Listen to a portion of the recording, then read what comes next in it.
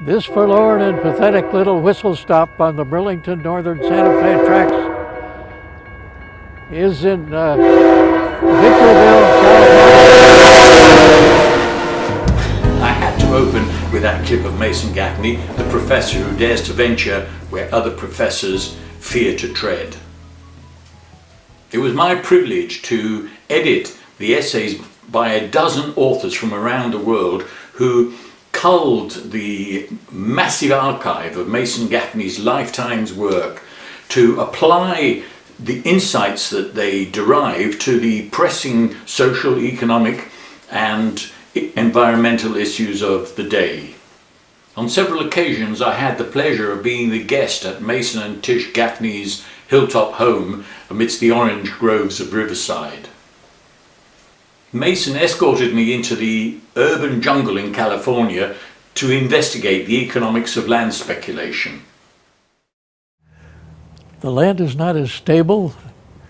The hillside above you is likely to slump down on you someday. There are lots of problems. Why do people build up here when there's flat land down below?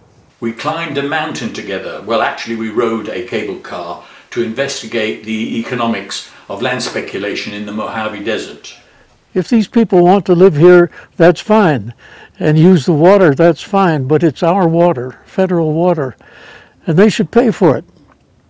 If they paid an economic price instead of being subsidized, it would do a great deal to lower the national debt. Mason is that rare academic, the professor who doesn't pull his punches. So when I asked him why economics had been compromised, he didn't mince his words. Universities have been endowed by major rent collectors and land speculators and beneficiaries of government largesse. Stanford University, for example, was financed by Leland Stanford, whose fortune came from enormous land grants given to the Southern Pacific Railway. Cornell was financed by Ezra Cornell, who made his fortune during the Civil War, stringing wires behind General Grant. The University of Chicago was funded by John D. Rockefeller, the oil baron and monopolist. And so it goes from university to university. Naturally, I wanted to know what could be done about this.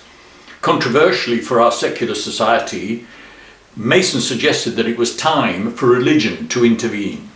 There have been periods in our history when a lot of people got the word, got their character through locally supported churches, and it may be we need to come back to something more like that.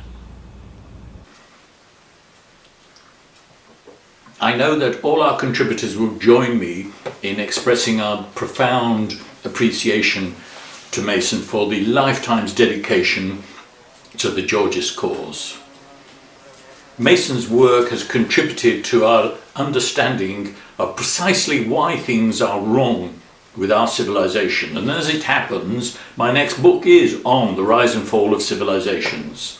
Naturally, I'll consult Henry George and Progress and Poverty on that theme, but as usual, Mason had some very interesting insights into why civilizations collapse, giving me something to ruminate about. I believe historically you see it in the obsession of decaying civilizations with monuments to the dead, the pyramids being an extreme example.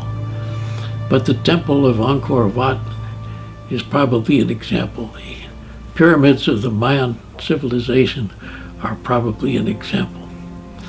The tombstones of rich people are probably an example.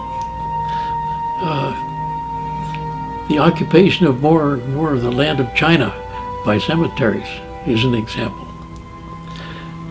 The fact that Milwaukee has more land in cemeteries than it has in all of industry is an example. These are generic thoughts, but it's something I intend to look into for my next article.